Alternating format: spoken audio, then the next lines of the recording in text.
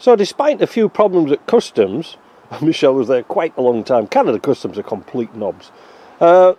He got this here last night.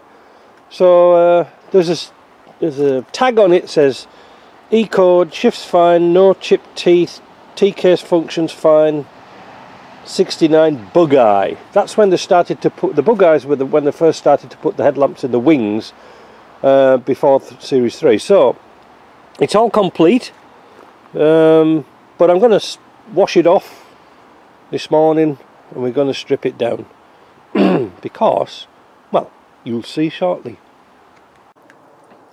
So I spent about an hour steam cleaning this off.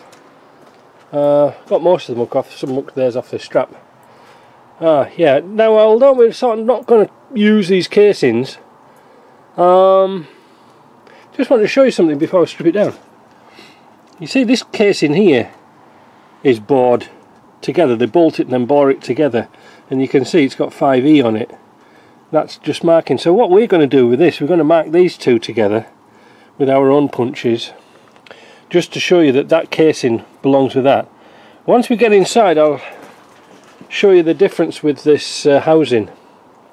Alright, but anyway, we've drained it of oil. Well, I've drained it of oil, and it's quite clean, and it's just about all out anyway. So I'm going to leave that over lunch to drain out, and then we'll get it in the shop and drop it down. But you know, I don't mind doing gearboxes, but wouldn't it be nice if somebody just cleaned it before they sold it? You know, save me a job. And that's why I charge for cleaning. I charge a horrendous amount for cleaning. Oh, just talking about cleaning, this is the stuff I used this time. Fume free easy off. It is rubbish, honestly. Save your money. But the shop had run out of my regular stuff, the yellow can, so that's not as strong, it's not as good. Anyway, it doesn't really matter about that, it's clean.